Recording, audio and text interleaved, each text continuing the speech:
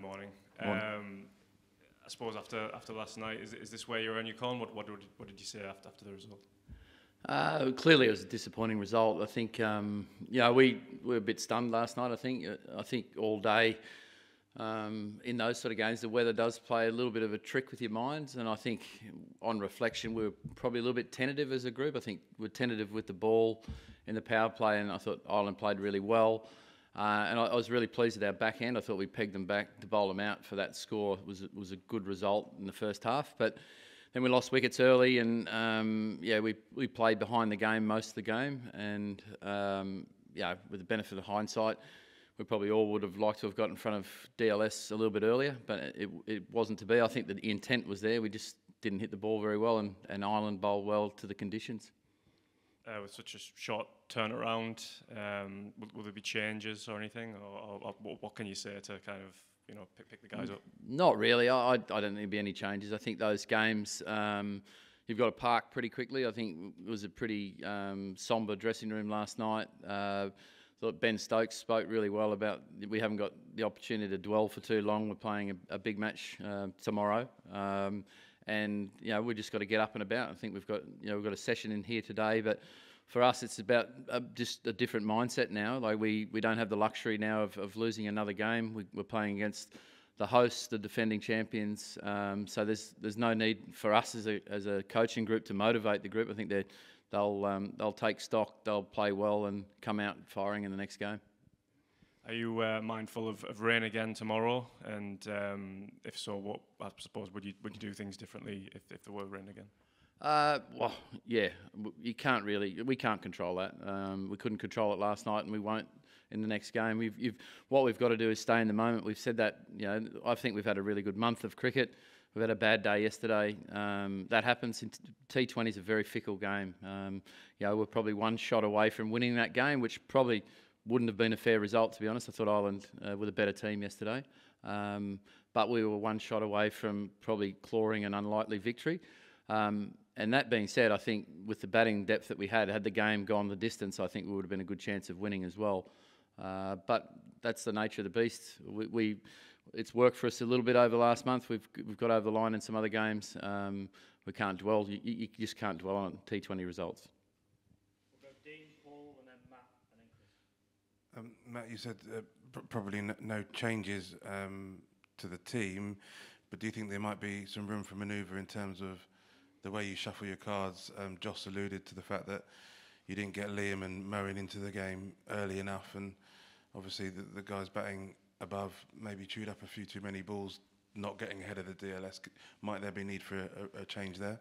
Yeah, there always is, and we have those conversations all the time on the bench. And sometimes it's like sliding doors moments. You, as captains and coaches, you think of a lot of things, and you got to pull the trigger. And I thought the intent was there yesterday. I think it was clearly some tricky conditions. I think had they been patting the ball back, it would have been a bit different. But it was genuine intent, and unfortunately, they just couldn't get their hands on it. And when you see someone like Moeen come out, who's a highly skilled player, and just whack it like that, there's some things that we would have done differently, definitely. And do you get a sense that under the pressure of a World Cup that maybe one or two players are finding life a bit more difficult? I'm thinking maybe of Harry, who has looked absolutely remarkable, up until the tournament, and in two games maybe decision-making not quite as strong as it had been. Not really. I actually thought he was going to win the game for us last night. I've got real faith in Harry's cricket brain. I think he's a very mature young man. He took on the big boundary yesterday, which I think a lot of even experienced players have tried here and got it wrong. And I think he'll be a better player for that experience. I think what we did learn last night is in those sort of conditions, maybe twos are more of an option. There are big boundaries to clear, particularly square. And as a batting group, we didn't really adapt to that when we weren't quite hitting the ball well. I think we needed to sort of take our medicine a little bit, make sure we turn the strike over and get up and down the wicket a little bit. And I think we learnt that yesterday. I was going to ask something similar to Dean, but I'll just ask about Ben, if I may, Matthew. Obviously, he's such a key player. He hasn't played that much T20 cricket, and you've got him in at 4 to try and make the most of him. But is it working? Well, once again, I think he's an incredible player for our team. I think he's He's a real leader in our group as well, apart from the official leaders. I thought his bowling has been a real bonus for us. I think a lot of people probably underestimate his bowling coming in this tournament, and he's been key for us. I think he's bowled some big overs, particularly in the power play. With the bat, he hasn't come off yet, but his career would suggest that at some point someone's going to pay a price, and hopefully that's Australia in a day's time. World-class player, T20, you miss a lot. But you need match winners, of which he's one. But you do think there might be a rejigging of the batting order? No, not likely, no. I think we've played really solid cricket for the last month. We've had a bad day yesterday. We're not going to throw the baby out with the bathwater. So unchanged means unchanged probably then? We'll have a discussion today. Joss and I will catch up today. But, obviously back-to-back games, we'll have to look at how the bowlers pull up. We've got a session this morning. Certainly, it's just business as usual. As we would, we'll go through the session, see who's pulled up well, and make changes. But very unlikely to change the structure of the team. There might be a change here or two depending on how the bowlers are pulled up. Thank you. Let's go Matt, and then Chris, and George, and then Tim. Hi. How will Friday be for you as an Australian? And now you've got to beat them to keep yourselves in a World Cup, which will then potentially knock them out. Yeah, no need for any motivation for me. I've got a lot of friends in that group, both in the playing group and the staff group. But as you find in cricket, you love the one you're with, and I love being part of this group. It's very special to me. I think in the short time I've been there, I've got a lot of really strong allies within our playing group and our support group. We're incredibly motivated, and yesterday only adds to that motivation. I think it's put us in a spot that we didn't really want to be in, but it's a good spot to be in. If the weather holds, I think it's going to be a great game of cricket. Two very good teams going head to head with a lot on the line. So it's what you play for. It's World Cups, and it's tournament play, which is cutthroat. Not always the best team wins, but hopefully we put ourselves in a position to get over the top of Australia. And what do you think of them? They've obviously got their own issues. They lost one game. Aaron Finch doesn't look in the best of form. I think he'd probably admit. What have you made of them? What do you think about Finch's form? I don't really comment on other teams' players too often, but what I would say is you don't win World Cups at the start, and you often lose a game early, and sometimes for some teams that's actually quite liberating and frees them up to play with more of an aggressive mindset. So I think both teams know what they need to do.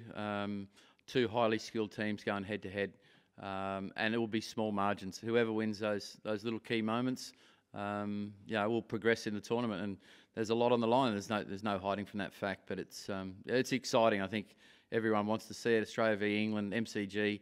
It's going to be an exciting game. Stocksy and then George. Hi, Matthew. I guess at this level, the battle was more kind of mental than technical. A defeat like yesterday, it can be quite confidence-denting. What do you say to the players ahead of tomorrow night, just to make sure they're right mentally to take on Australia? Yeah, I think most of that was done last night. I think we spoke really well about the game.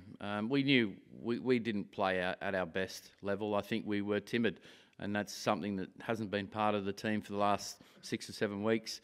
And the biggest thing we need to do is bounce back really quickly. We've got a lot on the line to play for now. I think Ireland had a bit of a free hit against us last night. Rain reduced matched.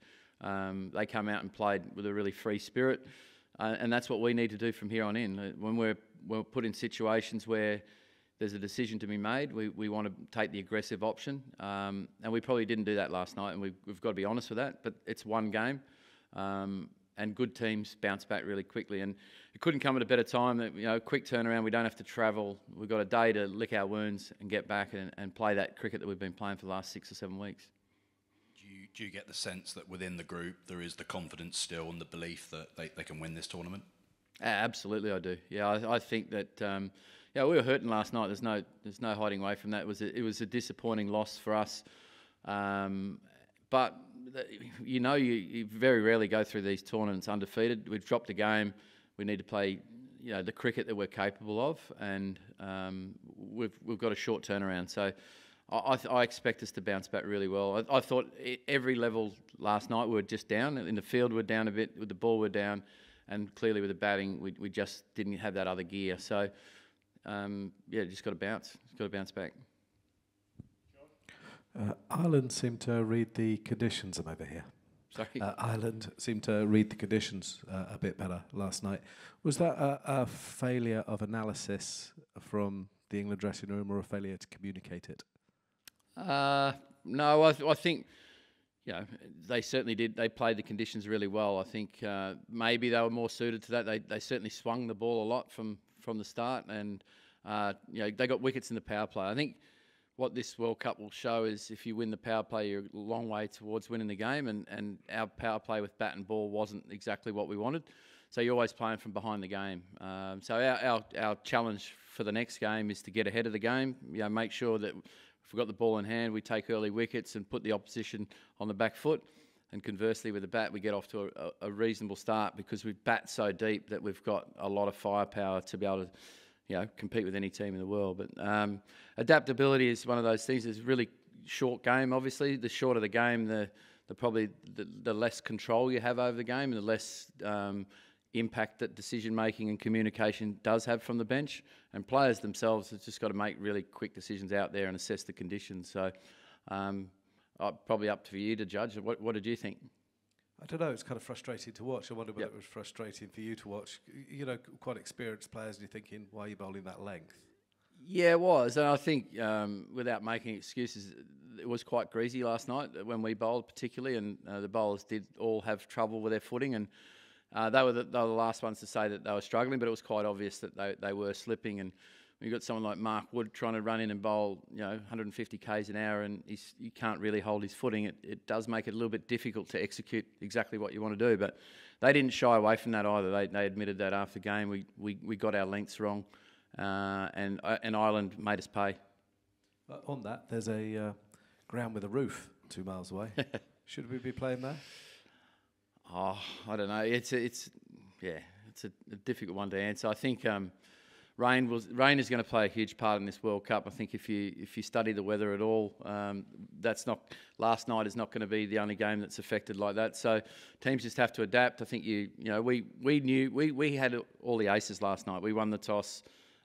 We had the advantage of chasing, and we just didn't execute. So when you get opportunities like that, you can't miss it. We'll do Tim and then finish with Dean. Hi, Matthew. Winning in chase this year, I think they've only won 3 out of 12. Whereas the record batting first is really good, which is probably the opposite of what it traditionally has been. Any reasons for those difficulties chasing? No, I can't put my finger on that. A couple of my mates have questioned why we do that, but I think most teams, it takes out one variable where you actually know what the pass score is essentially. But in cricket, we don't really care too much about the toss, to be honest. When Joss and I speak, we sort of go, yeah, we'd like to do this, but we don't really care because the facts are, whatever you do first, you just got to do it well. And as Ireland showed last night, they did well in the first innings, and Duckworth-Lewis was fair. I thought it was fair. So there's a bit of a preconceived idea that there's an advantage to chase when the weather's around. But if you play good cricket, you win the games, and they played better than us last night. And in terms of winning and our chasing, anything you could do differently? I think you've lost a few sort of middling chases, a couple in Pakistan chasing sort of 160-ish, and again last night. Anything differently in the approach to those chases? No, I think the only thing we got wrong was, and you got to be really careful in those chases to don't put all your eggs in the Duckworth-Lewis basket as well. If we'd got bowled out trying to get ahead of the rate, we would have looked silly as well. But I think if that chase had gone the distance, as I said, with the batting that we still had in the shed, we would have found a way. And that's one of the things we've spoken a lot about. I think the England team's been renowned as a highly skilled team for a long time. Part of what we're trying to achieve is, in conditions like last night, is to find a way to win. And we didn't quite achieve that last night, but that's going to be what we need to do in this World Cup. I think it's going to be a very different World Cup because of the weather that we've already spoken about. And so that adaptability and that ability to make really quick decisions on the run is going to be crucial in the next few games. So that's where I see our great learnings from last night. Dean, last one, please. You've spoken about how England were off last night and too timid, maybe lacked intensity. Mark Wood certainly made that point that the team came out there with they were flat, a real lack of intensity. People will wonder, how is that possible at a World Cup where you can be outskilled, you can be outplayed, but surely being up for a game and being on it is a kind of bare minimum. How do you explain that as coach?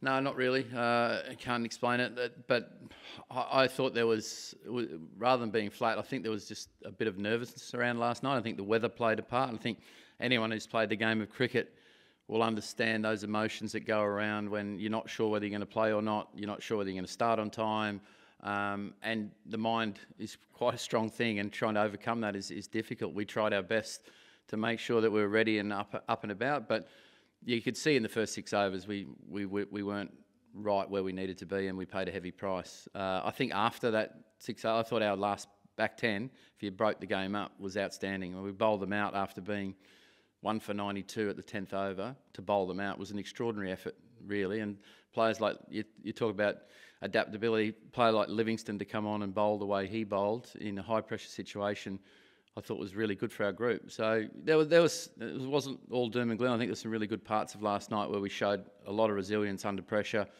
Ireland came out with a really free spirit and took the game to us. We were slow to react, but we got there in the end, and unfortunately the game was stopped short when I think we were starting to wrestle the momentum back.